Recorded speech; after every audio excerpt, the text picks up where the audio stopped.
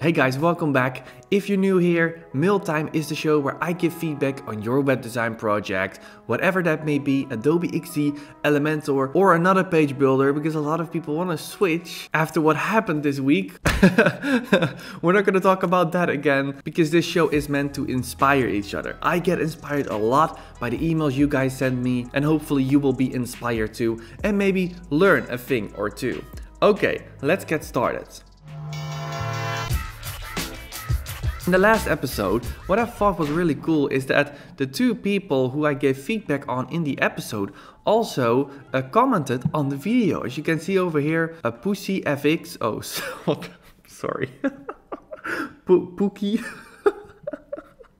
and Tapo Deep. But I just wanted to say that's really cool because that really creates a community feeling, that warm feeling that we're all just one big group trying to help each other.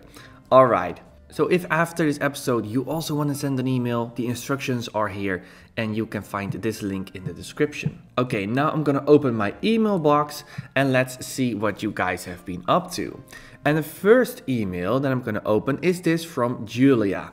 First of all, I love watching your videos. This is the second time I email you for feedback. So I really hope you will read this. Okay, I'm 27 years old, self-taught web designer. That's cool. From Spain, living in Portugal. I've recently launched a website blog community with multiple authors. And I would love to hear your opinion on the UI and the UX. So the user interface and the user experience. It's a lot different from the conventional blog design. I wanted to give it an app feel. Why is the question? Okay, let's just go to the link. SheSapiens.com. That's a cool name. Also, I love the email footer that you have over here. Let's just click on the website. Oh, whoa. It's cool. Oh, I didn't expect this. I don't know why I didn't expect this, but this is cool. Whoa, this looks really like a big community. Oh, I love this. I love the video background, the introduction. We educate, inform, and empower. I think it's a website, it's a blog for females. Let's see, we see females over here. Popular posts, how I reduce my footprints, future of money. Okay, wow, it's so creative. I mean, look at this post listing design. That's so cool with the 1, 2, 3. Those are popular posts with the views even over there. I don't even know how you can do that with dynamic content. Does WordPress give you the data? Okay. Oh, here is another kind of post design. She has a big one over here and she has smaller ones over here. Oh, whoa, there's a big difference in this design versus this design. Okay. How big are these fonts? Oh, 23. Okay. Let's scroll a bit further. By the way, the website is very wide. I'm on a full HD monitor right now. New here, subscribe to our newsletter. It's free and we will not spam you. Okay, and here's the footer. Let's just click on a blog post, for example, this one. Okay, so we have the sidebar on the left over here. Do you rate this article? We can rate it. Here's an offer box, and here is the blog post, and here are related posts with stars. Okay. Well, let's just click on a few more things. I'm gonna click on explore. Let's see what happens. Oh, you see all the offers. That's so cool. What? Oh, this is a slider. It loaded a little bit slow. Oh, and here's also a slider. So this is the explore tab. What's the difference between the explore tab? Oh, these are the categories, I see. So this is more like the category page. Okay.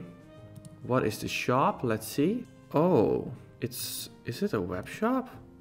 Oh, so it's not a web shop. It's more like a list of links with subcategories so that you can click onto different websites because these images link to different websites, as you can see. Okay, well, first of all, absolutely incredible how you were able to customize WordPress like this. That is not an easy job. This is not just a normal blog layout, and it looks like a very professional and big community.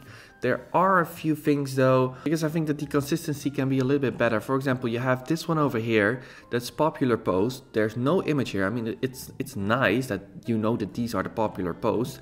You have a big gap over here. I think that's because of this section, Meet Us. So this is one kind of layout for post. Then you have another one, which is the featured one. Then you have this massive listing over here. And for example, this font is 23 pixels. That's a lot for a blog. I mean, for blogs nowadays, bigger fonts are kind of like accepted because people like a little bit bigger fonts. So maybe 18 is nice. I don't know what you used over here. Yeah, this is 14. So on your homepage it's 23, and then inside of your blog post, it's 14. Like that's a huge difference in consistency. So what you want to do is you want to design in a way that the user doesn't even notice the design. And you can do that by using consistency. So for example, use 18 over here and then also use 18 over here. And that's the same for things like rating over here. So you have a rating over here, but then if I go back to the home, there is no rating. You only have the offer over here and how long this article is going to take you to read. Up here, that's the same. And then over here, you have extra data, which are the views. So that could be a reason to read it. But then inside of this blog post, if you scroll down, now you place the rating on top. So that suggests that you think that the rating of the post is really important. So now, what is really important for this blog? That's the question you should ask yourself. Is it really the rating that people give to the post, or is the rating not that important? Do we always need to display the minutes? I think that's an important thing. It's the same for YouTube. You want to know if this is going to be something very long or short before you click on it, but that's not a decision that I should make. You know your audience the best.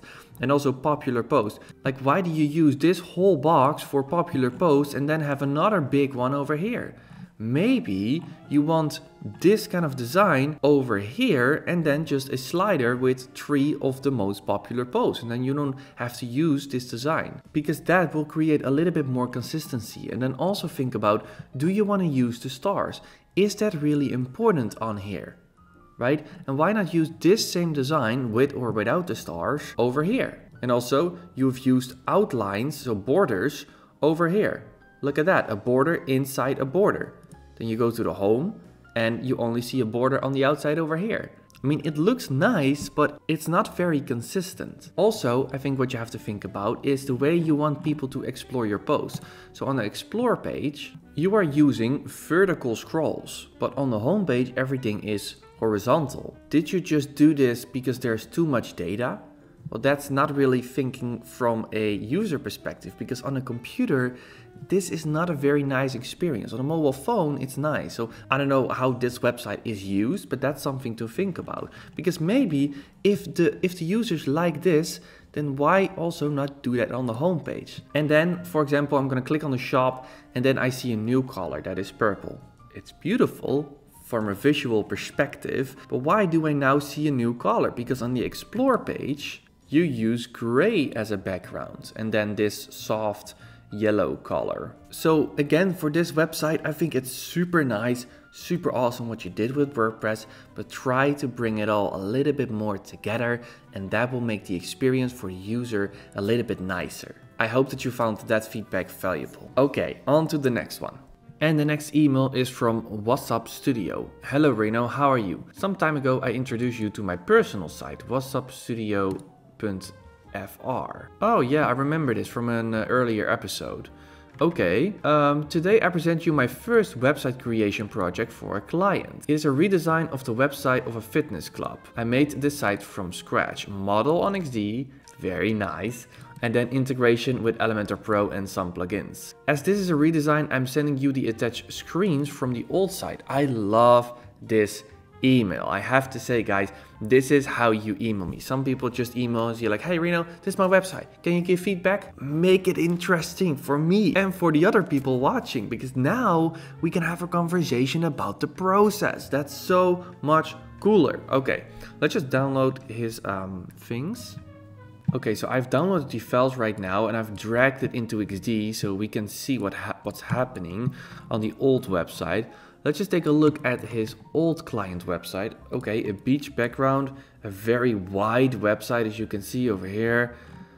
Small fonts, it's actually not that bad, but I am very curious to know like why they wanted to change.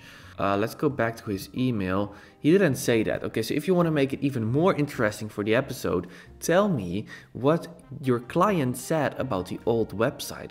Why did they want to improve? Why did they want a new website? Right? Was it from a technical perspective or was it from a design perspective? Because it's not super bad what I'm seeing here on the old version of the website. It's maybe a little bit boring, but it's not like horrible. Oh, this is bad, but it's it's not horrible. Let's now take a look at the new website. Let's click on the new one, fitformtrivial.fr. I don't know how to pronounce French, so I'm gonna translate the website to English. Fitness, body and pool. Okay, first of all, this homepage was of course not very good for a fitness club, like a beach, a picture of the beach, like so this is of course a lot nicer, right? Fitness, body and pool. So they do fitness and things in a pool, I guess. They have a video over here. Let's see. Okay, so it's a YouTube video. Okay. Let's just scroll. He has a scrolling plugin. Do you see it? How smooth that is? I don't know if I like that. I mean, that's just something personal. I like to be in control of the mouse. But okay, this looks very cool. I like that you use colors inside of your titles. I'm also working on a website right now that has this. Just makes it nice. Also, little hover animations. There's something happening in this slider. He's played around with bolds and capitals, letter spacing. Oh, I love these shadows. Very nice. Oh, they also have hover animations. Really cool. I actually never used this on a website. Why? It's so simple and so cool. I think this is just a widget in Elementor Pro, correct? Fitness and good humor. Our programs adapted to your needs. Okay, I have to say the new website is much better. I see a new color here, yellow. Did I see that before? Let's scroll up. Oh, just over here. Okay. It's always nice to have a second color for those little details. Maybe you can use it in a few more places because this one is really small. Maybe also use it somewhere over here. I'm not sure, but I thought that this was the first time that I saw it, but it's really nice. It looks really premium for a gym. I don't know if they identify themselves as a gym, but you get the point. Okay, so here we can see, is this a gradient?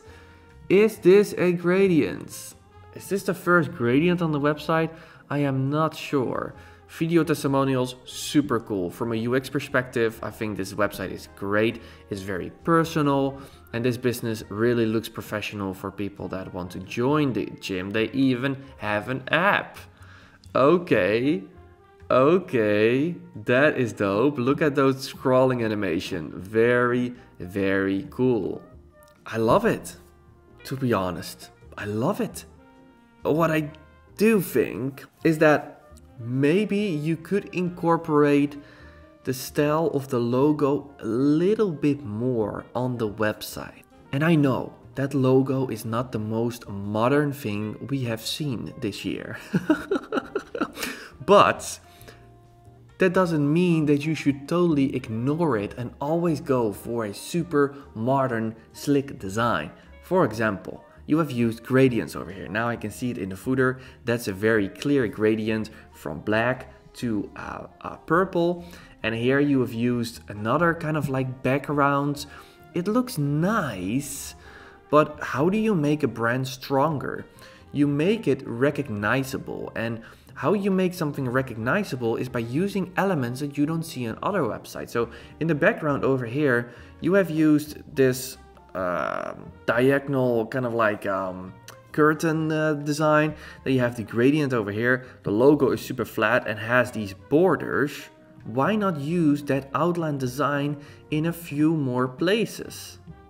It's just the little things that can make a website more interesting. For example, what I've also done for one of my clients, it's a little detail, but it makes it more unique, is that the logo you can see has those lines, has those outlines, but it's just a corner. So I've used that little corner also over here and at the beginning of each section. And it's the little thing, but it makes the website more unique. And I see that you have an outline over here, right? But this is a fully transparent one. Then you have a white background over here and then the outline first. And then when you scroll down, it's the other way around. So maybe you want to use this as the default because that's also part of the logo. And then when you hover like this, that it becomes the full one also over here. So that it feels a little bit more like the actual logo. Let's click on another page. Prices. Okay. I want to subscribe. What? Maybe he missed the section over here. Is he done with this website? I click on prices and I don't see prices. Oh, I want to subscribe. Fill out the form. Know the prices. Oh, maybe you need to fill in your info in order to get the prices. If that's true, I don't know. But if that's true, because this button says know the prices, then this title should say subscribe to see the prices and not I want to subscribe. Because why do I want to subscribe? Right? Always start with the why. Let's click on the theme. Let's see what this is. Okay, we can see a new design style over here. He has used overlaps. I didn't see that on the homepage. So here it's a little bit kind of like the same feedback as the previous website, is that now you've introduced another new style that I haven't seen before. Because on the homepage you had those nice little tiles like this. You had an image and then a big block at the bottom and then another border over here. That's a style, right? And you can reuse that. Then over here, it looks absolutely awesome, but you have used huge shadows. And I mean, 2 styles on the homepage, of course it's possible. But then here's another style, super flat, but overlay. You see? So that's also something with consistency that you can try to improve. Also over here, you've used a separator, a line. I don't see lines between sections over here. It's all connected. And you probably did that because it's too much information. So maybe you can play with the colors here. Maybe make this one yellow. So it also creates some contrast. Here again, 2 very different kind of backgrounds. Does it look cool? Yes, but you get the point. It's a little bit too much in terms of styles. That's what I would improve on this website. But again, if this is your first client project, wow, this is really cool and this is really inspiring for a lot of people, I think. So I'm really happy that I opened this email. And again, this is also great for, oh, by the way, this is beautiful. Oh, nice. Did you do this with Elementor? Let's see. Oh, jet tabs. Okay, so he has used CrocoBlock. As you can see, as you guys know, I'm a big fan of CrocoBlock. I've made a video about that, which I will link in the card. You can build so much more cooler websites with the Jet plugins. What I wanted to say, for your first website, this is absolutely amazing. Try to work on your consistency and make sure that everything is clear from a user perspective. Titles like I want to subscribe doesn't really help you, your client, or the actual consumers. All right, that's all I wanted to say for this website. And for the other people, this is his old design. I love it when you send me the old design. And it's definitely a lot better than this design. But I want to know a little bit more about the story. What did the client didn't like about this website? Why did they want a new website? Because then we can see if you actually improved it or made it worse. I'm not saying that you made it worse because I think that you made it better. But am I really sure? Right? It's kind of like an assumption. So give me a little bit more context. This is also true for everybody. So if you also want feedback on your work, make sure to go to this page. Read, guys. Read before you send an email, because then your chances of me opening the email is much bigger. It also has to be interesting for the show. I can't just open every email because there are just too many. So I have to filter. So that's why I said make sure to tell me what kind of feedback you want, visual UX conversion marketing. But now that I'm reading my own text, maybe I should add an extra point in here that says, tell me a little bit about the story, what was the old version, why did you want to make this change? I'm going to add that to this page so it's also more clear for you guys. It's also a little bit my fault, okay? I must admit. Okay guys, thanks for watching. I hope that you liked this episode. And again, all the episodes of Mailtime, you can always find them at the YouTube channel, and then just go over here to Mailtime, or click on the playlist and there you will also find the other episodes. Okay guys, I hopefully will see you in the next episode.